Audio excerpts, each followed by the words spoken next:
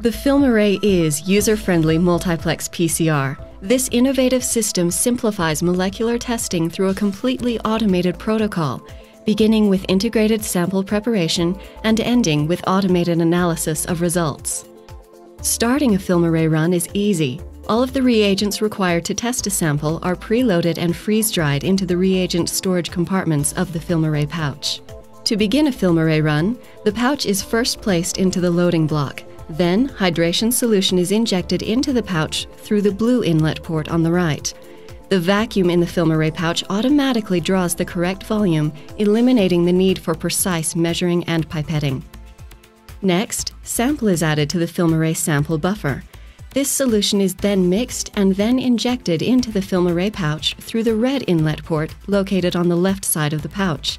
Again, the vacuum in the pouch automatically draws the required volume. The FilmArray instrument is now ready to set up. The FilmArray pouch is loaded into the FilmArray instrument and a barcode reader is used to enter the pouch ID.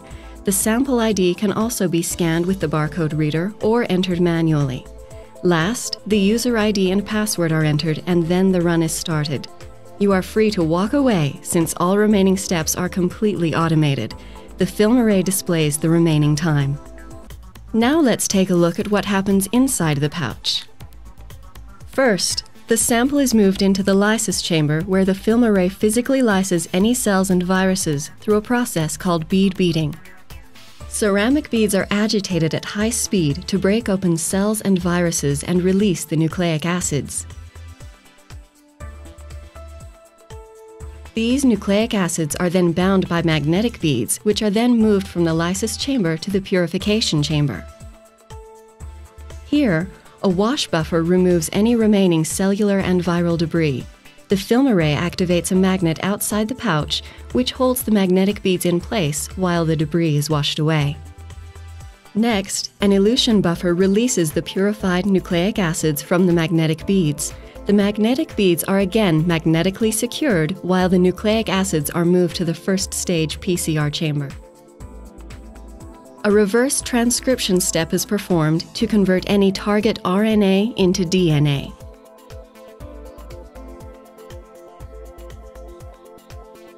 This is followed by a high-order multiplex PCR involving dozens of primer pairs.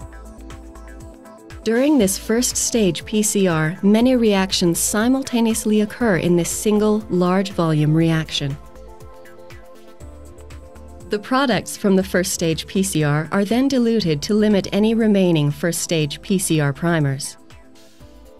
Next, the diluted first stage PCR products are combined with a fresh master mix and then aliquoted to each well in the array.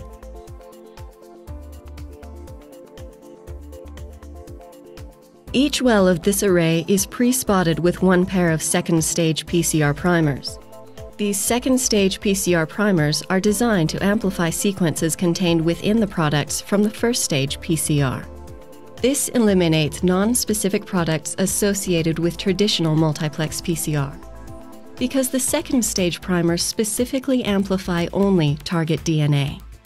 A fluorescent double-stranded DNA binding dye is used to monitor each reaction. The second-stage primers in each well are designed to detect one specific target.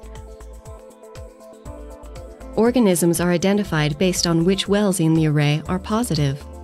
The FilmArray performs a melt to confirm the presence or absence of specific temperature signatures of the second-stage PCR products. The FilmArray software processes the data and makes a positive or negative call for each organism. These results are provided in one easy-to-read report. From integrated sample preparation to automated result analysis, the FilmArray is user-friendly multiplex PCR.